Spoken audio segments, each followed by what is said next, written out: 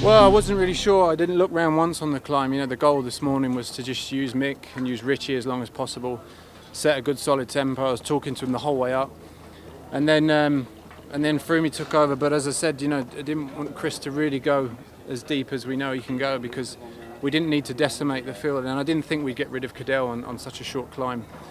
You know, and you never know with Cadell. He's, you know, just fights all the way, and so the priority today was to not lose any time to Cadell and take the jersey, which we did, and obviously Chris won the stage as well. So great day. It's been a long time coming, and the battle between you and Cadell is now underway. Is that your feeling? Well, yeah.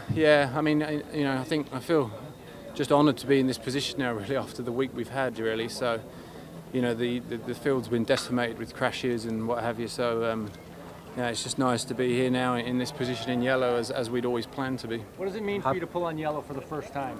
Well, it's a childhood dream of mine, really. Since I was a kid, sitting on the turbo, watching my childhood hero in the Tour, Indurain, wearing it, and now I'm here in this position. It's fucking great. And to have a team like this, how is that? Well, you know, when you've got a group of guys like that, it certainly makes my job a lot easier. Because I like climbing like that. I like to sit on the back of the train. But it's what we've trained for all year. We train as a group. We train in those situations.